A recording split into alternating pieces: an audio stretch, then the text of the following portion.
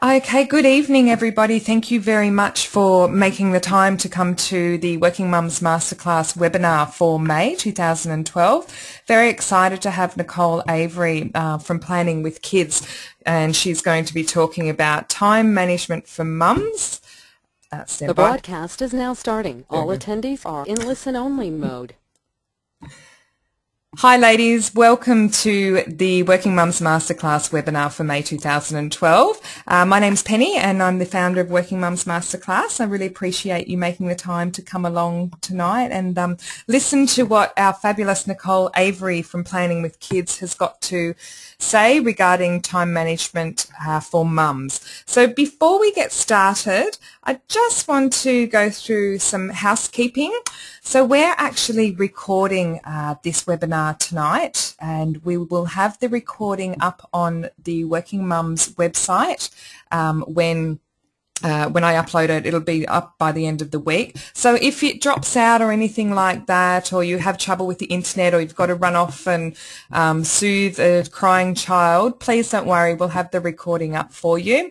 Now, another thing to remember is that you can hear us, but we can't hear you.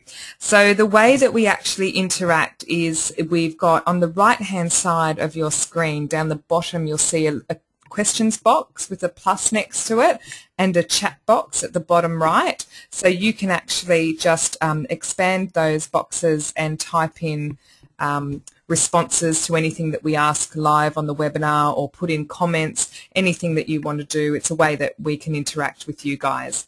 Now, if you have any technical problems, Citrix, who are the host of the webinar, have a 1-800 number.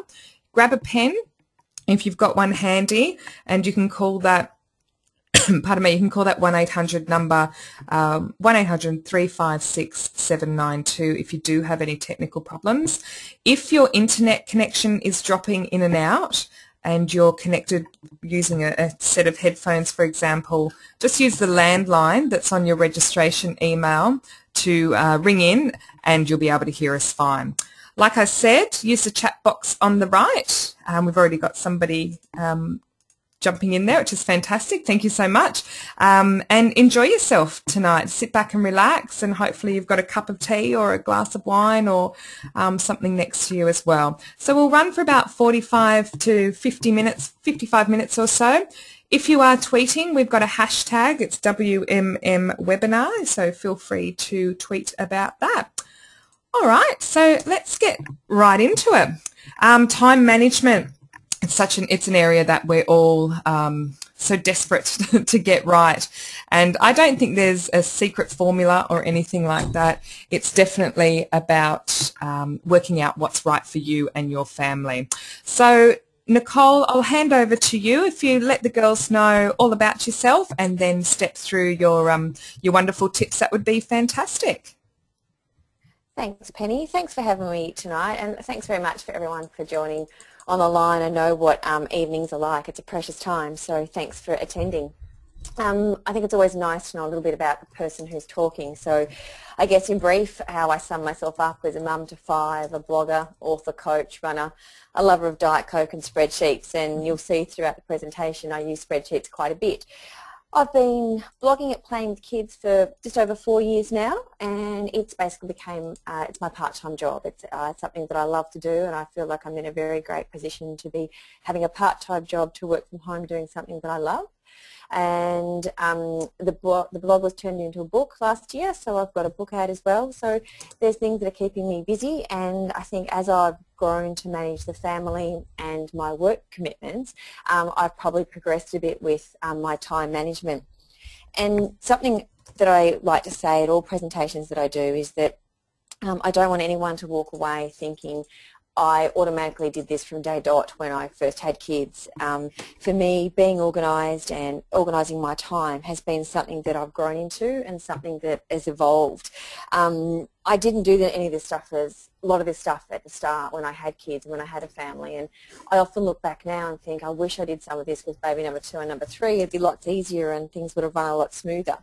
But you know, as a parent, I think it is a journey, and you know, I've learned so much in being able to cope and manage my time far more effectively, mainly because it's something I've worked at. And I think, as Penny said, there's no secret trick to time management, but it is something that I've spent a bit of time working at, mainly because I do like to fit a few things in. I like to have time for me, I like to have time for my family, and I love having time for my job too. So that's, I guess, been my own incentive to, I guess, keep working at my time management and reinvent some processes. So what I'm suggesting here today is I've got about 8 tips I go through, and I guess I encourage you to try some of them. And the one thing that happens when you're working, I think, with any form of change is that it can be overwhelming if you think you've got to do everything. So if you're finding that you're really quite in a muddle with time management, just choose one of the 8 that I put through today and give that a go for a week or 2, see if it works,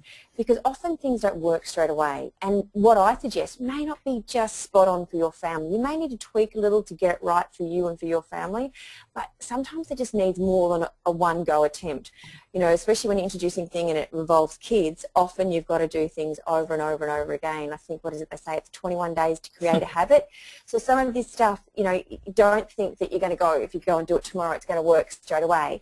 But it will, it's the whole Pantene thing. It might not happen overnight, but it will happen. So just encourage you to give it a go. What I've done, because I do mention a few links, and often when you're in a webinar it's hard to remember and note all things down, I've created one page in my blog where you'll basically see these slides and you'll see links to all the things that I mentioned. And that is, as you'll see on the screen, it's planningwithkids.com/time. So all the links that you'll need are there, and there's also a facility there that you can leave a comment if you had any further other questions that we may not cover tonight. So we might move on to the next slide, Penny. That's Sure the thing. first tip that I start with. And in the coaching work I do, one of the things I find happens a lot when it comes to managing our time is that mums often just don't even know where to start with all the things that they're pulled in, the different directions they're pulled, the different things that they want to do, the things that they want to achieve with their kids, with their family, with their work. And, I can really understand that. And setting personal goals for me has been something that has worked really, really well to allow me to even think about, what do I want to do with my time? Because that's, I guess, a basic question for me is, okay, I do have this time, and yes, it is limited. I need to be really clear, because it's quite a precious commodity. So I need to be really clear about, where do I want to spend my time? What is it that I want to achieve? And by setting these goals, it actually then allows me a fantastic decision framework. When there's different opportunities that come up, and when there is invites to go around, and then it's sort of like, okay, well, am I going to do this because it's helping me achieve my goal? Is this something I want to do? Is this where I like to spend my time? Because sometimes in the day-to-day business of family life, you accept stuff on and you do this and you do that. And then, I think probably all had the times that you look back and you think, when was the last time I saw my really, really close girlfriend? You may have seen a whole bunch of other people recently, but because it's not on your list of priorities and they haven't called you, or you haven't managed to work it out, it's not something that happened. So what I've done is I've sort of worked hard at setting some goals for the different areas of my life that are important to me. I've sort of used, when I set my goals, I use a pretty well-known technique, which is the SMART goal. So it's about making sure they're really specific, so they're not airy-fairy. I need to really focus on, what are these key things, and make them down so they're clear and defined. They're measurable. It's not going to be, when I first started setting goals, I would just be things like, oh, I want to have more time for me. And then that's really well and great, but how do I know if I've actually achieved that? Because I haven't really put anything measurable around it.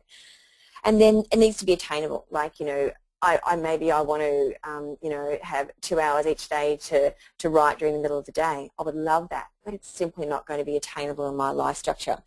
And, they need to be realistic. Do I have the skills even to do this? Is my skill set going to help me do that?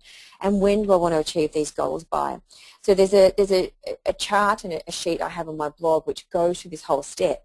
But even for me, setting personal goals over the last year or 2 has really been something that I've even worked harder at, because you can set goals, and that's fantastic, but then can you achieve them? And can you actually, with all these goals that you set, do you have enough time to allocate to them? And when I first started setting goals, I set myself 10. And I then soon became a bit stressed, because I had these 10 goals that I wanted to achieve, yet I wasn't really hitting the mark on any of them. So now I've kept it really simple, and I find that it is working the best. I've got 4 goals, and they take over the 4 key aspects of my life. So I have a work goal, so something about my blogging. I have a goal for the kids. What is it that I want for the kids? And at the moment, I've got 5 kids aging from 13 to 3, and because of just the way things go, we often spend amount of times with different parents doing different things and getting a bit separate. So one of the things, my goal for the family for this year, for the kid aspect, was that, we have some time in a week where we do something together. And that's a bit of a challenge when you've got those age groups, but it's nice to have that as a goal, and it's something that I can really focus on. So then when we get invites for this and for that, I know that actually, no, I've blocked out Sunday afternoon. That's our family time, and I can sort of protect that. So that's where I was talking about making decisions. The goals that I know that that's an important goal to me, it helps me make a decision on whether I accept an invite out for myself personally, have I fitted that family time in for that week. And then there's time for my husband, so a goal for what I want to do with my relationship with my husband. And then there's some goals for me personally. So, there's the 4 key areas, and I don't make them so huge that they're not going to be there. I use those techniques. They are very simple, like having family time a week. This year my personal goal is that I want to try and make sure, I eat a bit better, a bit more protein, a bit less carbs. So they're very simple personal goals, but they actually allow me to make better decision making and use my time a lot better. Do you set goals, Penny? You there, Penny? Sorry, I muted myself. Sorry, because my that's all right. I was just interested.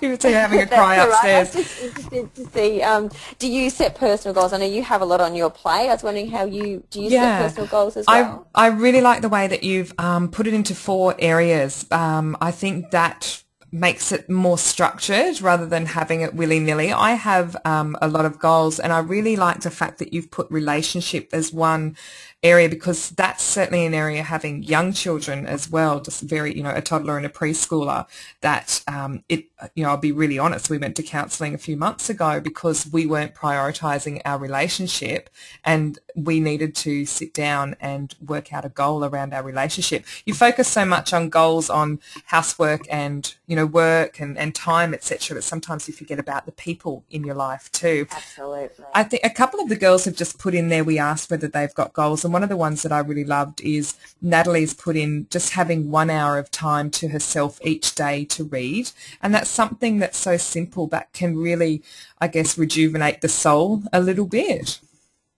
Oh, absolutely, and and that's like when I would talk throughout some things, I'll probably talk about running, but that's my thing too, because that recharges me. It gives me that space out on my own, and and reading, I adore reading, but again, at the moment I don't have time for both, so I'm choosing one over the other. Yeah. But that's a beautiful goal, like an hour at a time, because one thing I also think about too is that the time invested for those personal goals actually then makes me better on all the other hours that I'm sort of on duty, so to speak. So I try not to feel any guilt about getting up and going to the gym and leaving my husband to do some of the breakfast duty every morning, because I come back and I'm in a great mood and I'm feeling really raring to go for the day. And that's almost like an investment in the family, so I sort of try to swing it that way as well. It's an investment in the family, so that 1 hour of reading, it just gives that time to build that knowledge to do those things that you like, and just that the calming aspect that probably comes from it too would then flow on to, I guess, a better day for everyone. Yeah, I agree. I just had a question, Nick, just about the SMART goal. What does the S stand for again? Specific. So it's like, so specific, measurable, attainable, realistic, and time. Yeah, great. I've just popped that up on the question box. One of the girls asked about a SMART slide, but I've just put in there what they stand for. But if you Google SMART goals, it will give you that the rundown on that. And if you go to the time page that I linked to, it's actually, I've got a post where I wrote about it in a bit more detail. And I guess, because it's a sort of a corporate technique, and I guess I show how I've translated that corporate technique across to my family life. So you can have a look at that. Great. But I guess if we move on to the next one, which is creating a work plan. And I guess one of the things that I've found, and this has been probably something I've done probably about the last 2 to 3 years, again, whole evolution for me, and I probably found that I needed to do it once I started blogging a bit more and that became my work. I needed to fit more things in, and one of the things I think the best thing, even if you're working or not working, whatever, the best thing the work plan does for me is it really helps me avoid procrastination. It sort of tells me what to do, and I quite like being a bit on autopilot. I think anytime you can go into autopilot and you sort of know what to do, you're automatically skipping that whole thing of the whole mindset of where am I up to, what am I supposed to do, I've got all this work to do, where do I start sort of thing. Procrastination can be just the biggest time waster of all time, and I can remember that so many times you've walked back in from the way home from school and you come into a house that, you know, there's so many things to be done and sort of feeling a bit overwhelmed. So I'd come in and I'd sort of walk around the house and I might pick up one thing and take it to a bedroom, and then I'd take it in, while I was in the bedroom I might sort of fix up a bed or something, then I'd see a book and then I'd go to a bookshelf, and then before you know it, like an hour's gone. And although I've sort of been busy and I've been doing stuff, I sort of never really achieved any of the things I sort of needed to. So what I started to work around was, I guess, the concept of some 15-minute cleaning blocks, or I guess a Kickstarter job that would be my first thing I did when I get back in, you know, and maybe before you go to work, or for me, after I get home from the work from school. But it's one of those things where I know that on Mondays, just because of the way we have after-school activities, first thing I do when I walk in the door is cook dinner. Then I can get around and I can do other things, because often I find once I get started, I can work through all the tasks and I can think a bit logically about it. But if you're a bit tired and I come into the house and I think, oh, I don't know what to do, there's mess over here, where do I start? And then before you know it, an hour's gone. So having this sort of work plan, which just gives me that prompt, and I find that once I get started, then I run through it. You know, for me, my kids have got school uniforms. I wash pretty much every day, but I know that definitely Tuesday and Thursday, if I don't do the wash, then they don't have clean uniforms. So I sort of have that as a mental note. It's the first task that I sort of do on those sort of days, and it keeps me going. So the task list on the table aren't the only things that I do, but they're the ones that will kick me over and they get me going. The work plan changes regularly depending on the after-school activities we have, you know, my commitments, my husband commitments, those sorts of things. But it actually then allows me to then I can have a look when I'm setting it up. Also with the work plan, when I go and I look at my goals, one of my goals is about looking after myself. So I get my time for the gym. And I sort of got my family buy-in when I created this work plan. You know, I said to my husband, I want to go to the gym every day. This is what I want to do. He can't commit to being home at any time in the evening. Sometimes he's home at 7 o'clock, other times he's home at 9 o'clock. So the sort of the non-movable time, most of the time for us, is the morning. And one of the things I used to find sometimes that happened was, even at the start, he's, oh, I've got a meeting, I'll be going in early. And it's like, well, okay, well, where do I go to the gym then? And so now we sort of have this arrangement where, yes, sometimes I have to be flexible, and he has to go in early, but it's not always the first thing that moves. It's not my thing, because what used to happen was always my things got moved first, but now these are pretty solid commitments, and if he knows he's going to be away and stuff, he'll let me know as soon as possible so that I can then work other things around. And it's like also too with the kids, on the weekend they know that, well, actually I don't work Sundays now because the way this is a previous one, I normally do my work on Saturday afternoon, but my kids know that that's the time when I'm doing my blogging and I am at work and Dad is around. So the work plan not only works for me in time management, but also I find with the family sometimes you have to manage their expectations to allow you to get the time. If it's really clear to everyone in the family, these are the things that I'm doing and these are where I'm doing them and why, it avoids some of that to and fro that happens in the family when the kids want to, you know, oh, no, I want to talk to Mum, I need Mum to do this. It's like, no, Dad's capable, he is here, he can do that. So that's some of the things that I think a work plan is really helpful for. If you go to the timesheet, the Planning with Kids /time, there's actually a template you can download. I mean, it's just a Word doc, but sometimes it's just nice if you don't actually have to create everything yourself. If someone's there for you, you can put it up. And, you know, I don't always need to look at it and refer to it, but when I first started, it was prominent position on the fridge, and I sort of got the whole family buy-in so that I could make sure I was putting time in the right spots. So Nick, can I ask then, we've had a question from Cassie online. She is married to a chef, so they have, you know, their night owls, they have the opposite hours to us as well. What would you recommend to Cassie around that? I guess, you know, if the chef's hours are quite different. Yeah. So I guess if she's trying to fit in some time for her, whereas I'm pretty lucky in the morning it's actually quite easy to do because that sort of time. I think the thing is you just got to try and find out, there must be some time, I guess, across the day, you know, where there would normally be 2 adults in the home. And, you know, I will say that sometimes, you know, to get the time that you want, it does take sacrifice. My alarm goes off at 5:40 every morning, and you know, but that's a choice that I'm making because it gives me something that I want. And so sometimes to get something that you want, you've got to sacrifice something else, and in this case, sometimes it will actually pretty much always is sleep. But you know, for me, it has the benefit. So I guess sometimes it's just about you know, working out, and if the chef, I guess the thing that sometimes chef's hours can be irregular, and that's probably where you are a bit, where it is a bit difficult if you've got shift work or irregular hours. It's not as easy as me as a partner who works in an office and has got pretty, you know, they may, the end time may change, but pretty much I know what the core is going to be.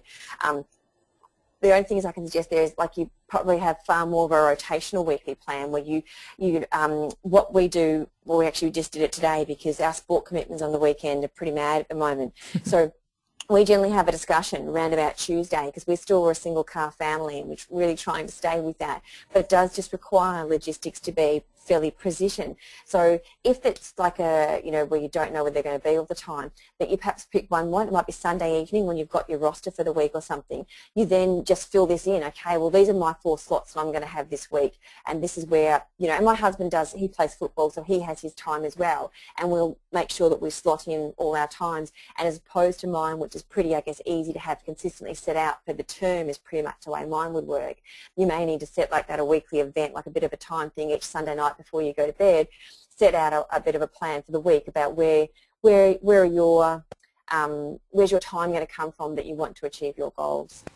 You could even have them on, say, Post-it notes. If you had like a calendar, the kikki.K monthly planner is pretty good for that. But if you had your own planner that you did on an Excel spreadsheet, or you downloaded the Planning with Kids one, if you got little Post-it notes, and then it's literally just moving them around week by week, depending on your husband's roster and what you're doing, then it just means that it's not as structured, but at least you feel as though there's some foundation for you. Absolutely. And slide 3 is multitasking, so if we move on to that one. Yep. It's funny because often when people talk about time management stuff, they often think that to achieve a lot with your time, you must be doing a lot at once. And there is certain ways that multitasking, you know, can be an effective use of your time. But one of the things that I've found from years of experience of trying to do it and not do it well is that it actually does create a false sense of productivity. And there's some things like, for example, like I will fold the washing and maybe make a phone call, and that sort of works really well. But some things that I've found that actually end up costing me more time are when I might try to, for example, cook the dinner and listen to my child's reading. The child reading doesn't get listened to properly. I might forget an ingredient in the dinner. Things just don't work. Constantly checking my emails on my smartphone. Every now and again, I'm generally pretty disciplined, but then I'll go through times, and it's generally when I'm tired. It's a really interesting thing to note about myself. I often find that when I'm tired, I think it's probably to avoid doing something else. I'll start, you know, checking my smartphone a bit regularly, and, you know, so I'll read the emails on my phone. I can't really respond to any of them right now because I've got kids hanging off my legs. So then I've actually got to go back and read them all again when I get back to, you know, up to my office and stuff. And it's the same things with, like, you know, while I'm, you know, trying to do stuff after school, and I might, you know, flick through the school notices. That just doesn't seem to make an effective use of your time. And there's been some really interesting stats come out, and there's a link on the time page that I've set up that it actually it slows you down by as much as 40% trying to do too many things at once. And I just find that if you can actually just single task something effectively, you actually can get through a task much quicker and with better results. So just because people often think about, I guess, you know, using your time wisely as doing a super amount in a short period of time, I like to put this one in there just to say, you know what, it's actually really good just to focus and use your whole energy on one task, especially when it comes to kids, because I find you can spend, you know, 10 minutes solely on one child as opposed to spending an hour interrupting and answering a phone call and doing all those sorts of things. So, you know, if you are going to sit down with a child for 10 minutes, you know, turn the phone off, don't answer it if it rings, that sort of stuff, turn the TV off, and just have 10 minutes of that one sole focus. far more effective use of your time than trying to do a number of things at once. The link that I've put up to goes to an article on Harvard Business Review, and it's actually worth reading because he gives you a number of reasons why it doesn't work and things he did to stop it and the benefits he found from stopping multitasking. So for lots of us that like to be busy, it's a difficult one to break off, but it's a really good article if you find yourself falling into the trap of doing a couple of things at once, thinking it's saving you time. I think that's a really good point, Nick. Just today, I was doing a lot of, I'm home with one of my children today, and I'd had enough by about 3 o'clock, and Charlie and I just went for a walk around the block, and I left the phone at home, and it felt so good to leave the phone and literally physically close the door on it, and he got my focus for half an hour in the beautiful sunshine, and it was lovely. And as with kids, you almost build up credits, I think, with that sort of just, one-on-one attention that then you do. I find with my kids, you do that, and then you can go off and you can get dinner cooked uninterrupted without 20 questions and that sort of stuff, or it might be you get the washing done or you do something without those constant interruptions because they feel they've had their fill of it, and it really helps them. Yeah, it's so true. I mean, when you think about it with us and in our relationships, if our husbands just listen to us for 5 minutes, we're good for a week. We're okay for a week. We won't be on them all the time. Yeah, so it's a similar sort of analogy. Very similar indeed. Okay, so I guess some very practical steps for step 4 now is menu planning, and that's probably a bit of a decent focus on my blog, but it's one of the, I guess, menu planning has a very soft spot for me because it pretty much was the one thing that started me on my whole journey as a planning sort of person, organised sort of person. I'd been home. I had 2 children. I'd been back in the workforce between baby number 1 and baby number 2. And baby number 1 was a bit of a dream baby. Baby number 2 is still what I like to call my challenging child. Just I had to learn to parent again. I thought after baby number 1, I thought I knew most stuff about this. This baby sleeps on 4-hourly cycles, always great. Baby number 2 was just so different. And it was a lot more hard work, really. And what I often found was that it would get to 5 o'clock and I'd have a very tired, because the baby didn't sleep much during the day, very tired baby at 9-month-old or so on my hip, a toddler that, 5 o'clock they can get that bit way. And it's like dinner was a surprise to me. It's like, where's dinner? What's happening for dinner? And I'd open the cupboard and I'd stand there in front of it. And I very much remember almost at one point just thinking, I used to, I could project management these $1 million projects. I could do all these things, but for some reason to organize a meal, why is this happening? And then I thought, what, I've just got to do some planning. I just got to do what I used to do at work and bring it across home. And that was one of, I guess, the things that I started me. And it's just like this, all of a sudden something flicked on in my brain going, well, perhaps I should just use some of the techniques, planning and organising that I used to use and bring them across. Menu planning was my first win, and I guess that's sort of what I talked about at the start. If you have to start anywhere, I often say to people, try menu planning because it takes care of a number of things at once. It takes care of the what to cook. It creates you a shopping list, so you've got that done. And also, too, like most families, especially with my, growing family, the budget, it's a really good budgeting tool as well. So if you want to try and, get organised from the start, menu planning is something I recommend to people. A friend once, as friends, you often attract opposite, and one of my very best girlfriends has only just started to menu plan recently, and that's because she's gone back to work and she has 3 little ones. And one of the things that I found hilarious was she sent me this text at one stage and she's like, well, you finally got to me. Menu planning is the only thing that's saving my family at the moment. She went back to work and one wasn't adjusting to childcare and that sort of stuff, but it became one constant. At least she could get home from work and she could do it.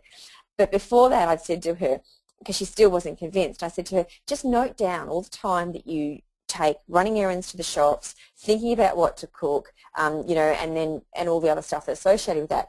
And she stopped counting at about 2.5 hours. Now, because I've been doing it for a while and I get my kids on board and my husband on board, which is another great thing about menu planning, and actually you can get the family on board with it. And I can get that done in about 35 minutes for a month. With the shopping list and all that sort of stuff. So it's a really effective use of my time. Menu planning is one of those tasks that sort of, if you're doing it for a week, you can also, it's almost just as easy to go ahead and do it for the next sort of 3 or 4 weeks and just use one sort of concentrated, get that single task focus single task focus for sort of half an hour, 40 minutes, and then you've saved yourself all this other time, which I find sort of works really well. On the reference that I've given you, you can download, I guess, a template that we use for our family, and I actually have a grid where I go around, because my kids' ages from 3 to 13, and we've been doing this menu planning thing probably for about 6 or 7 years now. The kids all know, and they sort of often will say towards the end of the monthly cycle, when's the new menu plan coming out? And they basically contribute 4 meals each, so the 5 kids do 4 meals each. I try to get my husband to do it, but quite often I just end up making up what I want in his slot. He's just, just doesn't. And if I say things to him, he'll just say like tacos, because it's just easy. He doesn't have to think about it too much. But, from the 7 of us in our family, and we all choose 4 meals, that's 28 meals chosen already. So, it's a really easy, quick process. And the other great thing about getting the kids involved, as it does stop some of those mealtime angst as well. They've had buy-in. They know that eventually, sometime in that week, there's going to be a meal that they've put on the menu plan and they like. So, it knows that they may not like one particular meal one night, but you know what? They know this is coming up. So you don't have to spend so much time with the kids, cajoling them to eat and, having those dramas over dinner. Look, yours is coming tomorrow night. That's what it is. So menu planning, in terms of getting started, you might do for a week or a month, that sort of stuff. There's a whole heap of resources on the page to show you about menu planning, some tools that I have. I've got a free menu planner on the blog. There's also like a 99-cent app as well, so you can use those. Or, it can be something simple, like especially for people who do work shift work and that sort of stuff. Even if you just write it up like on a whiteboard, that sort of stuff, and and a lot of people might even just intuitively do it. If you want to get more, a bit of efficiency to it, you can sort of, extrapolate it across the weeks and get some even more time savings. I think I started menu planning after our second child, and budgeting was one of the main reasons we did it. But one of the things that I do as well is I use a menu plan, but I cook out of one particular recipe book that week, and that's the book that stays out all the time, and I write down on the menu plan what page it is. I'm not one of these people who would turn up on MasterChef and stick a finger in a casserole and go, yep, that definitely needs more salt. I wouldn't have a clue. I need to cook from, it'll either be a Donna Hay book. She does a lot of really quick fresh, easy meals, yeah. Jamie Oliver's books, might be the Women's Weekly book, or it could be my own recipe book of, those folders that you have with all the ripped out pages from magazines. And I just find that helps with the planning and also with the actual delivery of it as well. Another tip that I'd suggest, and I heard about this through Susan Austin, who's the author of Frostbite. She spoke at one of our events recently.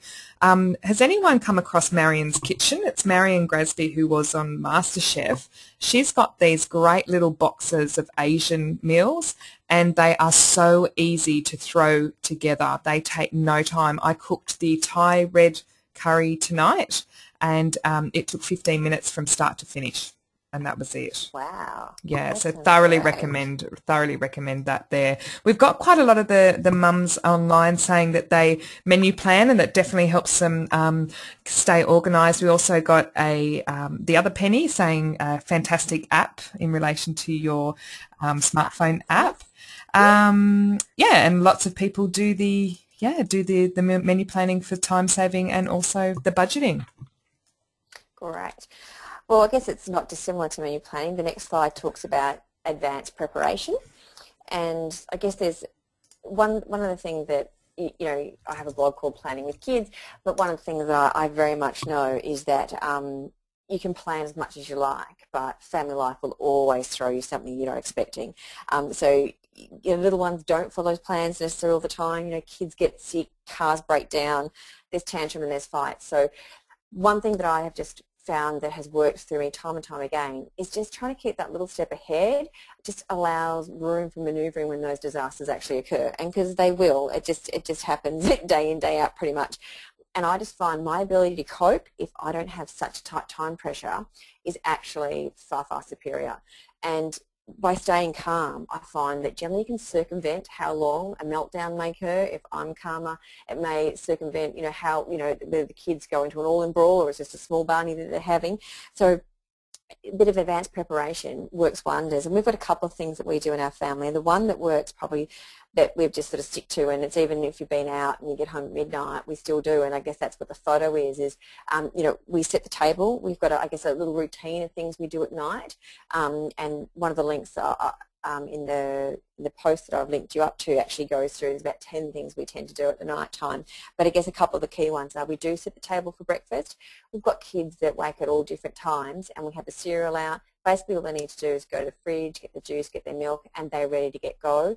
And it just means that there's already something for them to do, and they're not waiting for me, and that's when things can happen. I find when kids are waiting for stuff, it's when kids tend to do stuff that you don't want them to do, so that sort of gets things nice. I do the lunch boxes the night before. I don't make the sandwiches, but I pretty much do everything else to the point that I can.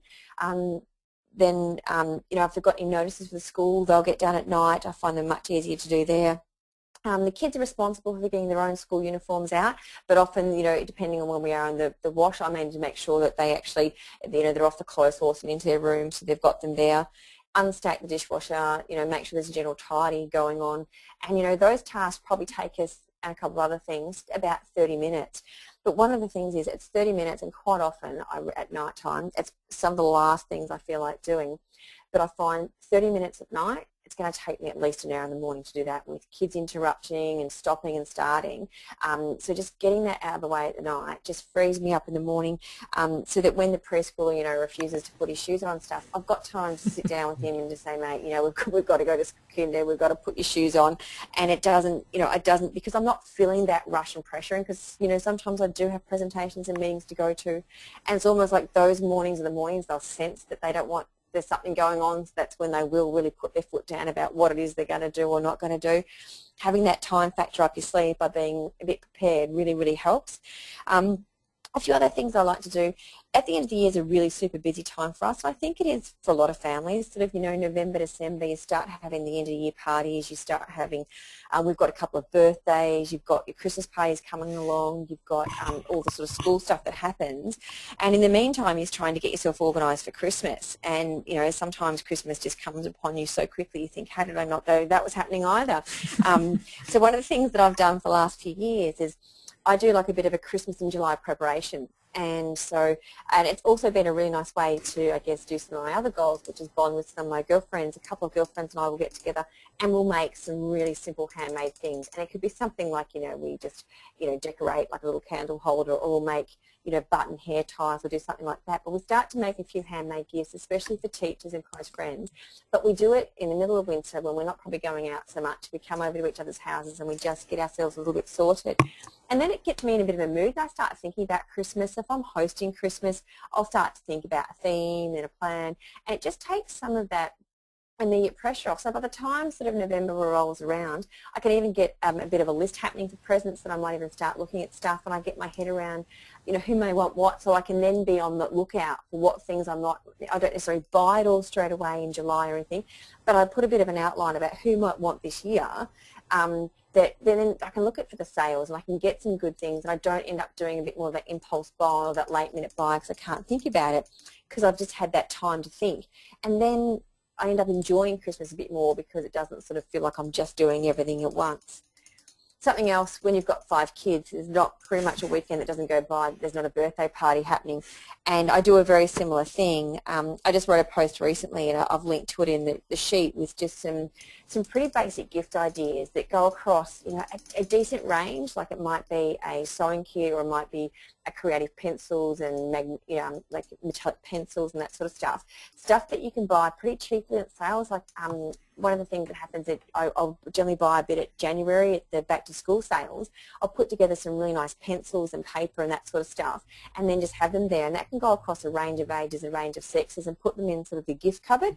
So that way, often I find that during the week, you know, you've got a party coming, and it gets to Friday, and it's like, oh my gosh, there's a party on Saturday, and now I've got to go on. I end up, A, I've got to drag everyone out of the house and get the present, and then B, I tend to spend a fair bit more money because I'm under pressure about trying to get the present at the right time. So having those things and just having a bit of a cupboard, so it just takes the pressure off, and finding things that you know kids love and work well, and just having them there. That's sort of those advanced prep things that then just really make the day-to-day life a little bit easier and not so much running around. You know, it's one trip to the shop to get 4 presents as opposed to 4 different trips to the shop every time the birthday party comes around. Oh, that's great. There's a lot of comments in here about, the great idea for being advanced. The Christmas in July, I think, is such a great idea as well. I know that one of the things that I'd recommend as well is once you've got the habit in place, keep it there. I lecture on Mondays at a college, and we're on term break, and normally on a Sunday night I would have everything prepped for childcare drop-off, bags and things like that, and I got lazy because I wasn't lecturing and there was no rush, and we were in disarray on Monday morning. We were in a flap. There was nothing prepared. The boys took extra long over breakfast and it was a nightmare. So my suggestion would be, once that habit is in there, keep it there for sure. It's so true. Like our boys have, they play local football, and once a month on Sunday nights they have like a little evening where you go and buy a sausage and a hot dog and drink and whatever.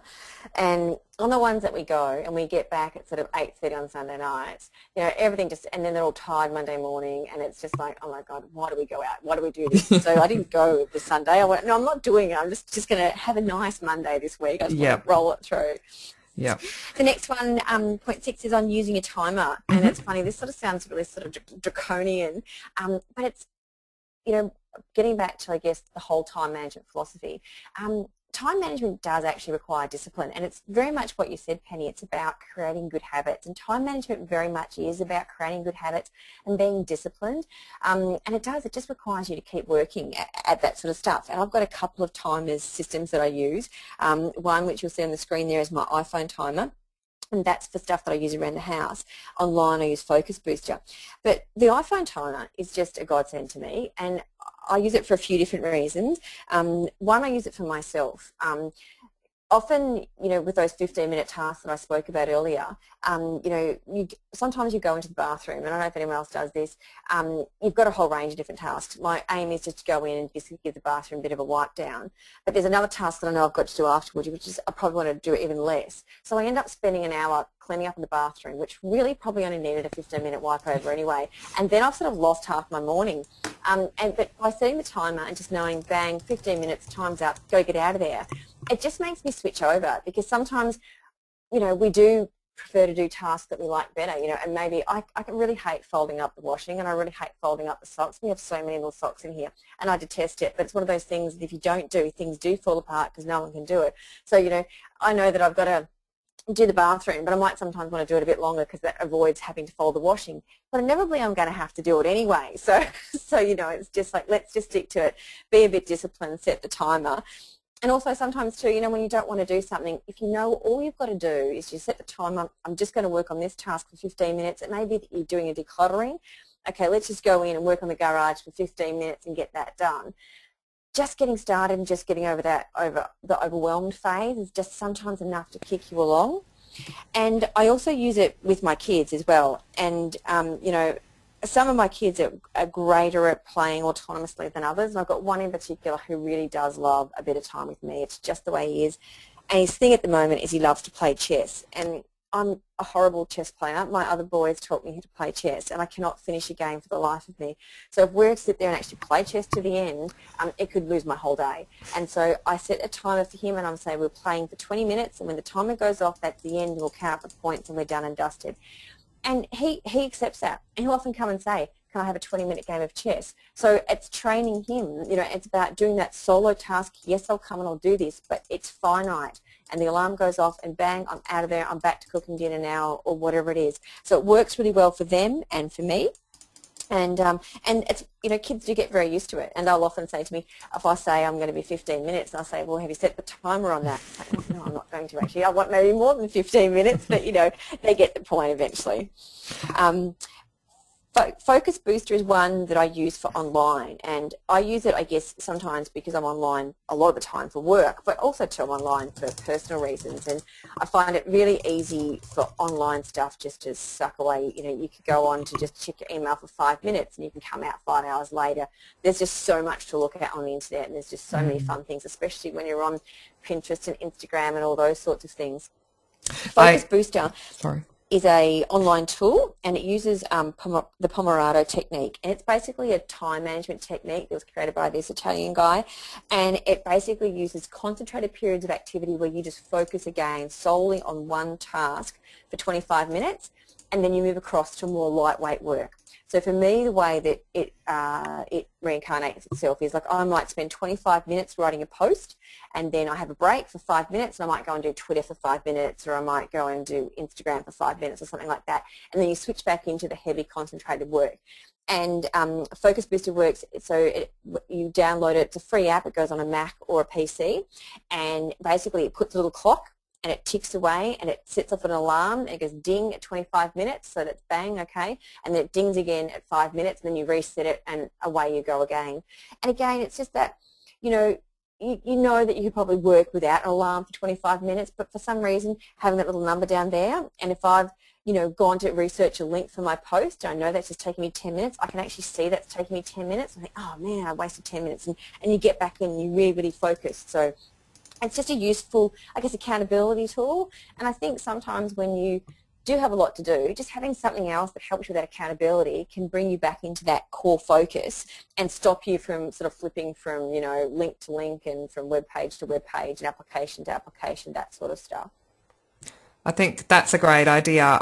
There's one of the girls has also suggested perhaps using a timer, for kids getting ready with tasks in the morning as well, so they get an understanding that there is an end time, that it's not finite, the amount of time that they have to actually get ready for school. I know, and we have, I guess, what we call a couple of key markers in our morning routine. Mm-hmm. One is 7:30, and my kids are early risers, so they'll get up and read books and walk around, do whatever. But at 7:30, that's it, it's getting ready time. And by 8 o'clock, they need to be fully ready. So they've got loads and loads and loads and loads of time. But, all I have to say to them, it's 7:30. They know that 7:30 means get ready time. And then they know 8 o'clock, bang, they need to be fully ready because we're going to walk out the door in another 5 minutes.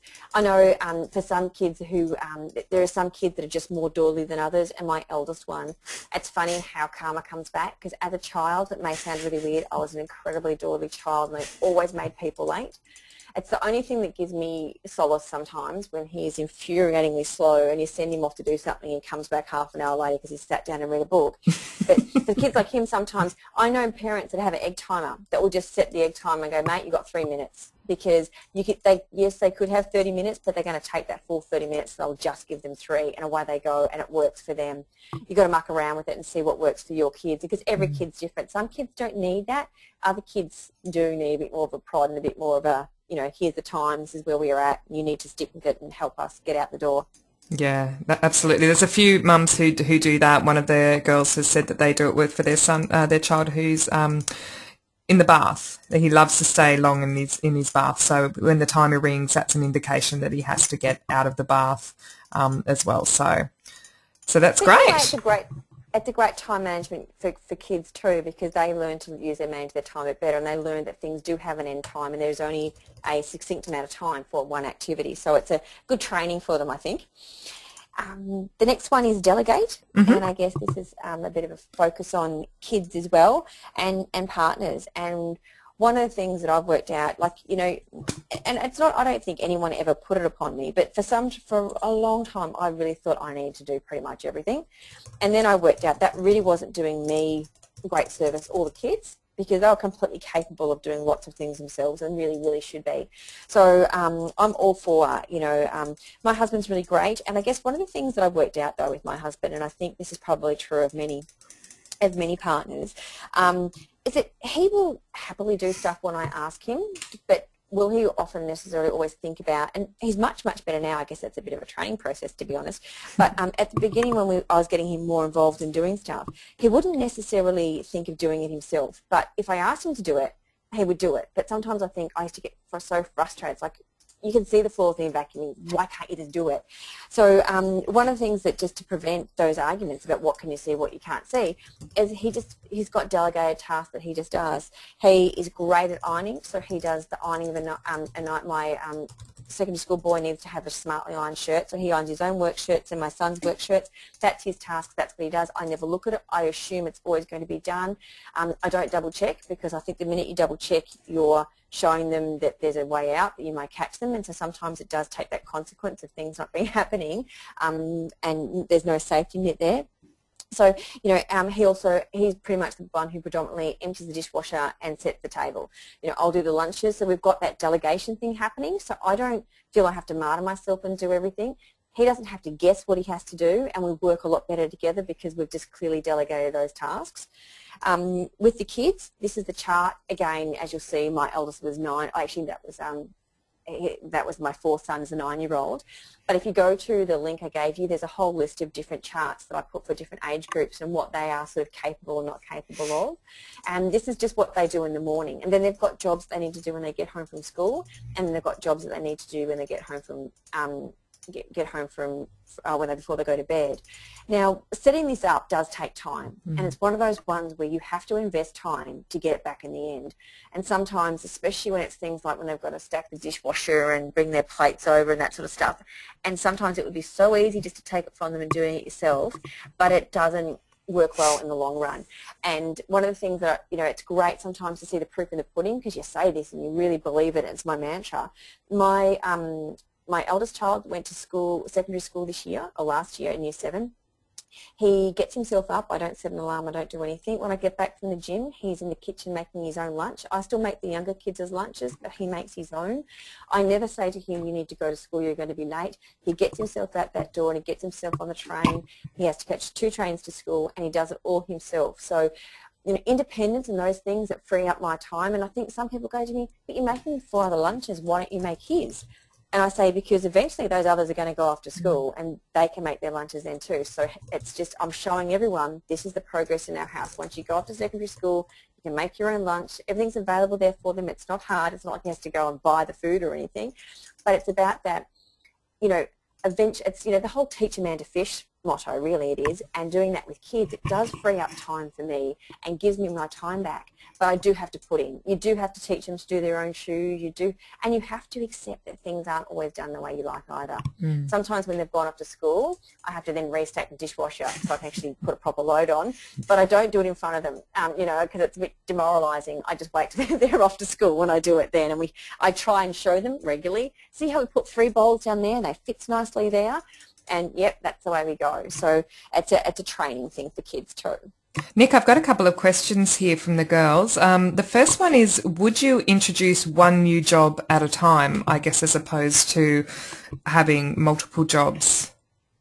If they've not done any jobs, and it would depend on what they are. For example, like I think it'd be really easy that they need to make their bed, tidy their bedroom, put their clothes away. Those things which don't really require a lot of skill, I'd say if they're not doing them already, you could just bang, yep, these are one things you're going to do. But I wouldn't introduce anything else. You know, once they've got that down pat for the week, you know, then you might want to introduce stacking the dishwasher. But, you know, start the conversation about, we're going to start doing things for ourselves in the morning. This is what we're going to do. And start with something really easy that they can do, and there's going to be success. And doesn't mean that they like it, because they don't necessarily like it. And sometimes there needs to be a consequence. Like, you know, for us, you know, at the night time, you know, on the weekend, for example, they get a bit of TV. So, but if they've not cleaned their room up properly, well, then they don't get to watch the TV until their room is clean. So they have a finite bedtime. So if they take 2 hours to clean up their room, they've pretty much lost their TV time. So sometimes you need a bit of reinforcement by having a consequence, you know, and it may be that, you know, if they haven't put, you know, if they're not helping and they're not doing those things, that there is a consequence that's logical attached to what they're doing. But absolutely, too much too far will overwhelm them if they haven't done them all at once. Like, you know, stacking the dishwasher sounds like a very simple task, but to like, who does it now? My 8-year-old does it. It's a tricky task. It's a much more than you think it is for them, you know. Even like my 5-year-old, he currently has to like put the lids back on the milk and put those in the fridge. You know, it takes him a good 5 minutes to work out to put the lids on and put them in the fridge. So don't assume that they're easy tasks for them, and yeah, give them a bit of time between introducing them, I would recommend. You speaking about consequences answered another question they had, and just one final question on delegation. Bernadette's asked if you pay them pocket money, and is it related to the jobs they do, or do they do it just because they have to? They do it because they have to. They get pocket money, which is completely unrelated to their tasks. And look, this is a big issue. There's generally two camps. There's camps like me that just have, my view is they get pocket money as a share of the family funds, and the other is they're members of the family that need to do work. But they are they are separated. Like if they don't do their tasks, they don't not get their pocket money, but they don't get more pocket money if they do extra things, for example. And I know some friends that get in a position where they ask their child to do something and they'll say, well, how much money am I going to get for it? And I'll say, well, you need to just do it. Well, no. And there's pros and cons of either side. We do it this way, and it works really well for us. And what's happened is because the kids have had to do stuff from an early age, and like, the current, my 2-year-old is now 3, he doesn't know any different. In fact, he has to take his bath, he has to take his own dirty washing from the bathroom into the laundry, and that's just what they do. And it's almost like if you work with your older siblings, the younger ones just start doing it because that's what everyone else does. So it sort of gets a bit easier. It's just, I think you have to put in some hard yards with the number ones and number twos if you've got them, and the others tend to follow along a lot easier. Peer pressure works so much better than adults talking. That's a good point. All right, over on to number 8. Plan and prune. And one of the things that I think is really important about time management doesn't mean doing it all. You are going to have to make decisions about what it is you want to do and where you want to spend your time, which is why I started up with that whole thing at the personal goals. It's just not possible to do everything. This year, for example, I'm on the kinder committee, but I've got very low involvement of what I'm doing at the school. In previous years, I've, ran the craft stall, I've, done the play group, but I've not done anything at the kinder. So you have to work out what are you going to do, and don't expect yourself to do everything. I think we all like to feel that we're doing our bit. And I remember there's moments I remember going to school, and I think I had my 4th baby, and I said to one of the mums, I've never done canteen duty yet. She said, you know what? My youngest is in grade 6. You'll have plenty of time later on, so just don't worry about that now. That was a really sweet thing to say, because I was doing that mother guilt, and my eldest was only in grade 5 or whatever, and he must have been in grade 3 or something like that, and you're sort of thinking, oh, I should be doing more. And it was really nice to hear that, and it is okay. You don't have to do anything. And then sometimes, I wrote a post about it recently, and I find saying no quite hard, but I'm getting better and better at it all the time. And one thing that's really helped me a lot is that by saying, because I just find no, I don't want to offend people, and I do generally want to help. But sometimes saying no to others actually means saying yes to me, or means saying yes to my family.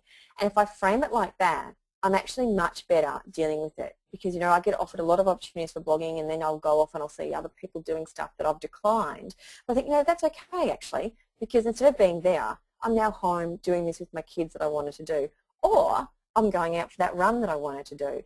So, I've got my goals, I stick to them, and then, when saying no, I've actually got to the point now where if you click through onto the link that I've given you, and one of the posts is on reframing the decision, and I actually have a few standard phrases that I use. So sometimes it's like, I really like that idea, but I don't have time to do it now. I could help you with then, and I might say July. And I've said that to a few people recently, like they want to catch up, and I've just said, look, I've been really busy. I'm spending a bit of time with the family.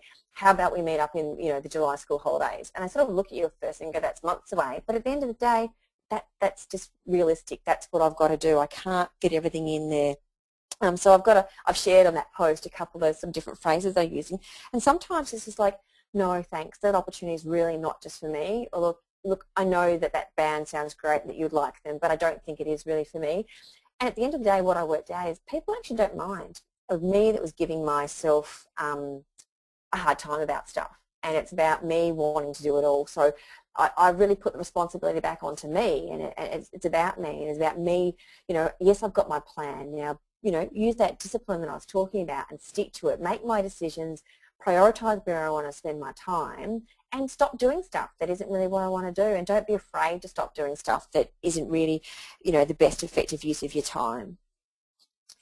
Now, that's, I guess, a quick summary, I guess, of time management. And I've actually provided a whole stack of tools and resources on that page that I've given you. But I guess to reiterate, there's no one, quick tool that's ever going to fix your time management issues. And for me, you know, there's times where I manage my time much, much better than others. And one of the things that's a big eye-opener to me is I manage my time better when I'm well rested and when I've looked after myself. So an overriding factor through all this is, you know, look after yourself, make sure that you factor in time for yourself. And, you know, time management does require discipline.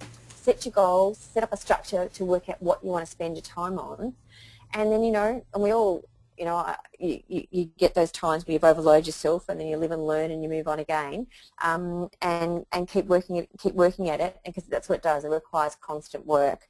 So I guess just encourage you to give someone a go. You know, I'm probably one of the most contactable people in the world. There's Twitter, there's Facebook, there's the blog. So, you know, happy to take any remaining questions now, or you can contact me after the webinar, and I really appreciate you spending time listening to me this evening. So thank you for that, and thanks for the opportunity, Penny. You're welcome, Nick. Just fantastic. I heard Nick speak. I've heard Nick speak a couple of times actually, and also just loved her website. So if you haven't been there already, guys, and I'm sure a lot of you already have, head there and take advantage of the www.planningwithkids.com/time page that Nick has set up, and she is very accessible and very open to questions. We might have to do it offline because we've hit 9 o'clock already. So guys, thank you so much. As you log out, there will be a survey. It'll take you 1 minute and 20 seconds to do it. I tested it this morning, so it'll only take 1 minute and 20 seconds, so it'll just ask of your time. Yeah, of your time. Set your alarm, girls. But I'd appreciate it if you fill it out. It just helps us make it better for the next webinar and all the ones that we do in the future. Thanks again, Nick. I appreciate it. Hopefully catch up with you soon. Absolutely. Goodbye. Thanks, guys. Bye.